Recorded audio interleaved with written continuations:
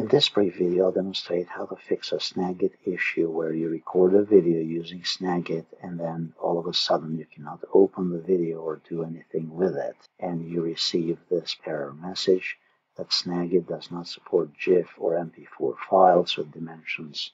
3840 by 2160,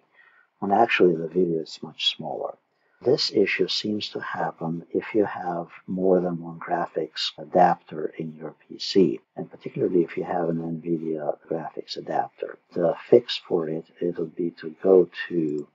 Settings and then Graphics, Settings, and then you need to add the Snagit Recorder tool to utilize the built-in graphics. Go to Browse for a desktop app, then Program Files, then we go to TextSmith, Snagit Capture, and then we go here to Snagit, Options, change it to use the built-in graphics adapter. Then we press Save,